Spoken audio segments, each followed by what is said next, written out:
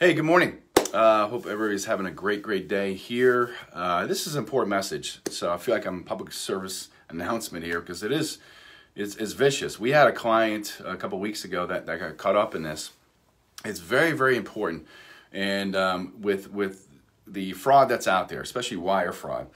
When it comes to purchasing a house, okay, when it comes to towards the end, okay, or even at the very beginning, when you start talking about numbers and to wire funds, make sure you talk to your title company / attorney who's doing the closing, okay?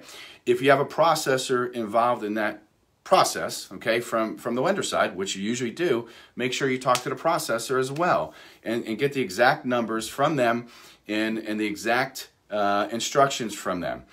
Don't just take an email and run with it, okay? Make sure you confirm with the title company and confirm with your processor, the lender, what exactly has to be wired and what the instructions are. Don't just take a random email that looks like from a title company coming to you or looks like from a lender coming to you. Basically, if you see something like that, okay, when it has to do with your own funds, here's the easiest way to stay away, to stay away from this. If there's any email that has to do with funds going from you to the closing agent, that's when you pick up the phone and call, okay?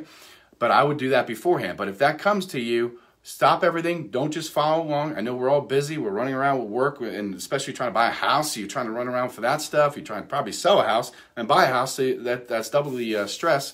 But just be aware of that, okay? Very important here, because if you don't do that and take the time to pick up the phone and talk to your title company and say, hey, is this the correct email? Or, same thing, as far as the processor or as far as the lender, then that could be huge trouble, okay? So just be aware of that.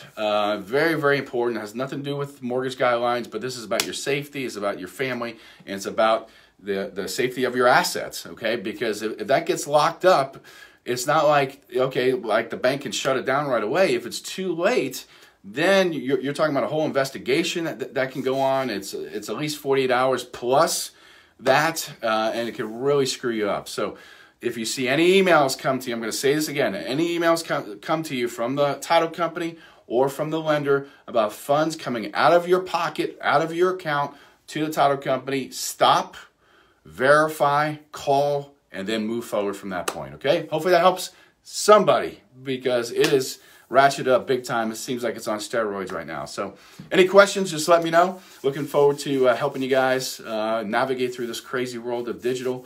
And I can't stress this enough. This is an important message. So please share this. Talk to your people about it. If you're in the market to buy a house, please remember this when it comes time to that.